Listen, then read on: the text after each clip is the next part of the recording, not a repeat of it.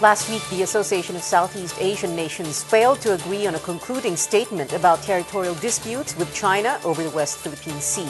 Some ASEAN envoys explained how Cambodia controlled the summit to keep the sensitive issue off the agenda.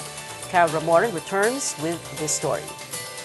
Foreign Affairs Secretary Albert Del Rosario tried to broach a code of conduct on the disputed West Philippine Sea at one of last week's Association of Southeast Asian Nations summit meetings.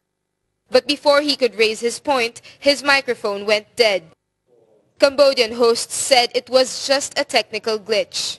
Several Southeast Asian diplomats also said Cambodia's foreign minister cut off the address of ASEAN Secretary General Surin Pitsuwan as he tried to bring up territorial disputes in the West Philippine Sea.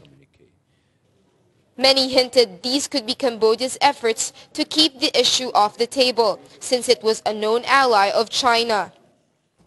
China, the Philippines, Vietnam, Taiwan, Malaysia and Brunei all have rival claims over the oil-rich waters. China, however, claims all of the area and has refused any, quote, internationalization to solve the dispute. Diplomats who declined to be identified said Cambodia, which held this year's revolving ASEAN chairmanship, was the worst chair. They added that China effectively bought Cambodia's loyalty. ASEAN failed to make a joint communique since the host country refused to play the customary role in seeking an agreement among the 10 participating countries. This also made the diplomats to abandon their attempts to draft a maritime code of conduct between ASEAN and China.